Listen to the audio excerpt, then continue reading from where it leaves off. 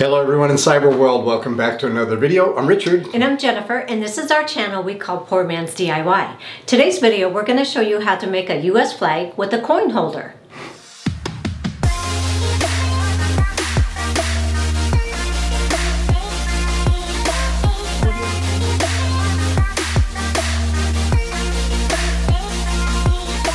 Alright, now we're going to be doing something a little bit different with this flag. US flags have a very specific ratio of how wide and how tall they are. Unfortunately, when you use this to make coin holders, it's not quite high enough in between for coins to hold, to fit in. And in the past, originally coins were made about anywhere from 1 to 2 inches in diameter.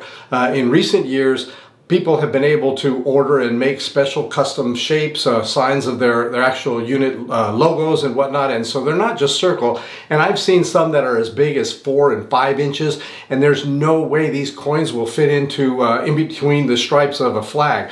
So unfortunately, I've had people that ask me to make these, and I talk them out of it because I worry that their coins aren't going to fit. In this particular case, I had a customer that requested it, and he had measured his coins, and most of his coins were maybe around 2 inches, possibly a little bit larger. So we went with a little larger spacing of the stripes, so it threw off the dimensions of the flag, but I suspect you might not be able to tell that unless you went and measured the screen and something like that. But anyhow, it fits really well, it looks nice, and I said it's a little bit wider so that the coins will fit, and so we're going to show you exactly how we do this. Let's get right into it. We begin by cutting down the base of the flag to 36 inches by 22 3/4 inches, which makes each stripe 1 3/4 inches.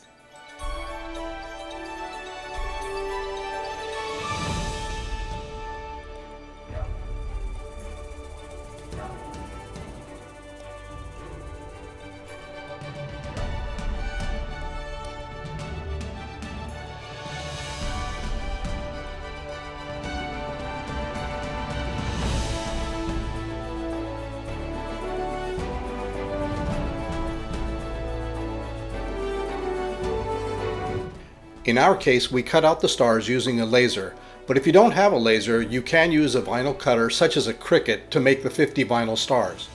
There are star-shaped stickers that you can purchase, and you can even use a stencil to paint the stars.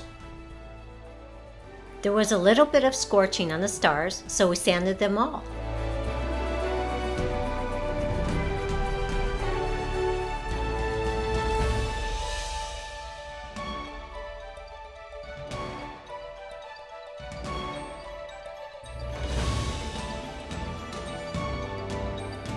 We glued the base of the stars first. This was done so we could align the stripes easier.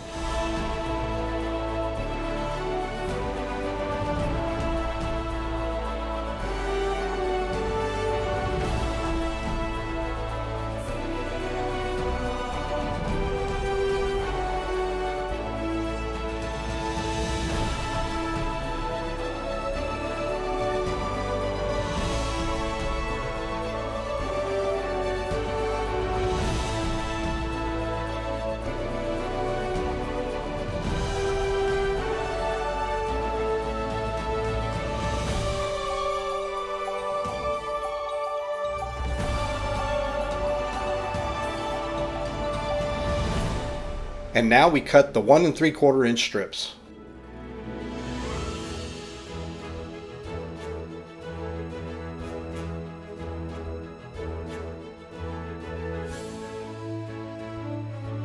We then applied a red mahogany stain to represent the red stripes of the flag.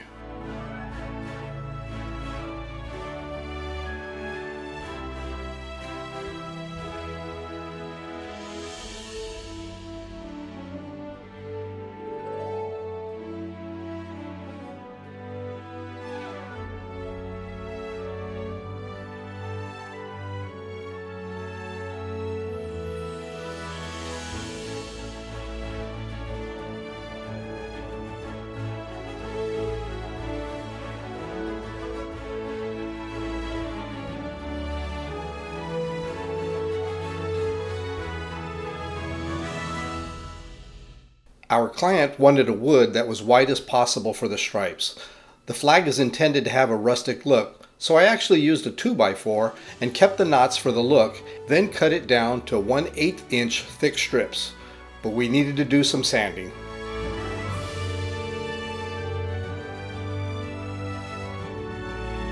And now we make the shelves for the coins.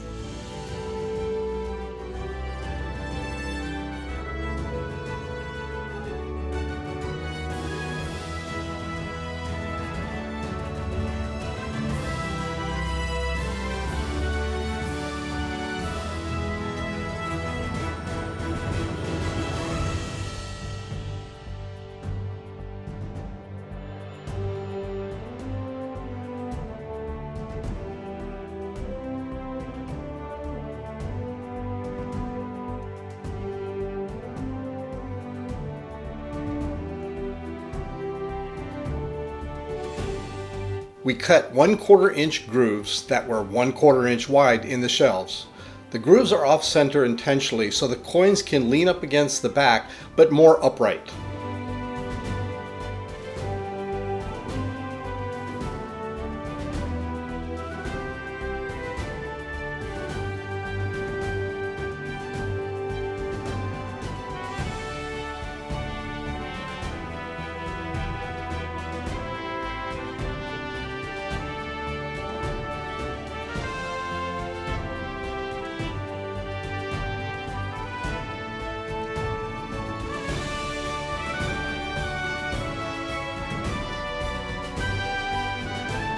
It is now time to glue the parts together.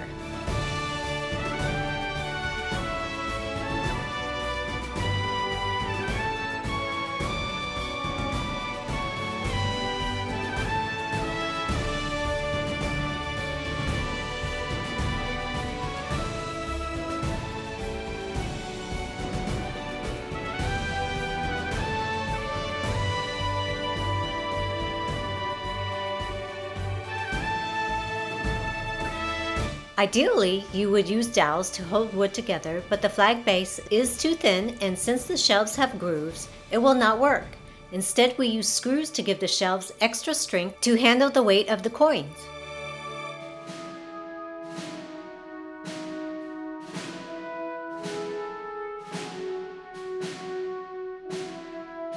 You may notice the stripes are longer than the base of the flag. This was done intentionally. Once all the stripes were glued, we ran the edges through the table saw to ensure the edges were perfect.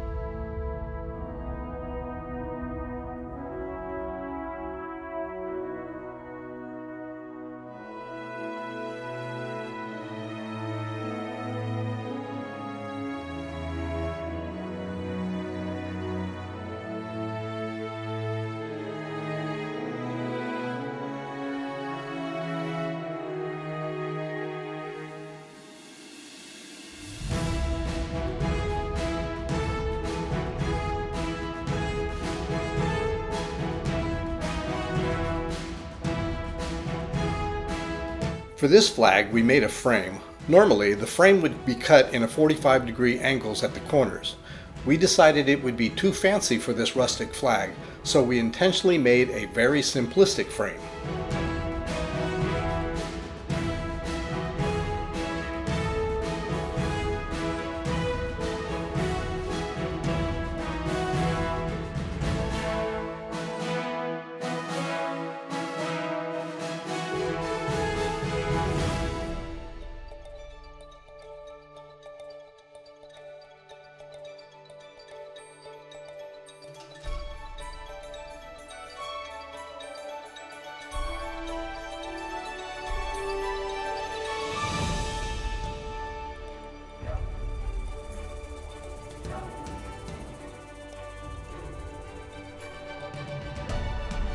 All in all, we could not be happier with how this turned out. Our client provided us with a picture and it looks incredible with the coins. So next week's video, we have no idea what we're going to do yet. But until we meet again, bye-bye.